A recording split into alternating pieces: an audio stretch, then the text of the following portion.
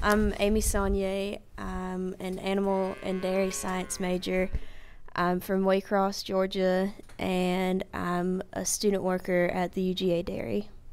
I get up at 3, and that's when we start milking the cows, and that takes about 3.5 hours. We milk a group of 6 at a time, and then we go down the row and wipe off all 6 of them, wipe the teats off with paper towels. We dip them with an iodine teat dip, which just gets all the germs off for our safety and for the cows. We have an automatic takeoff for our milkers, so it measures how many pounds per minute they're milking all the time, and then when it gets low enough that they're done, it just pulls it off automatically.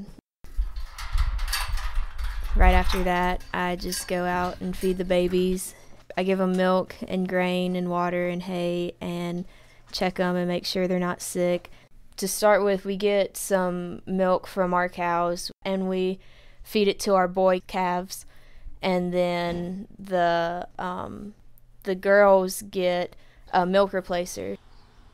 When I milk, it's normally me and another person, and Ridge supervises. And feeding babies, it's just me and Ridge. I feed them and he keeps the babies in line.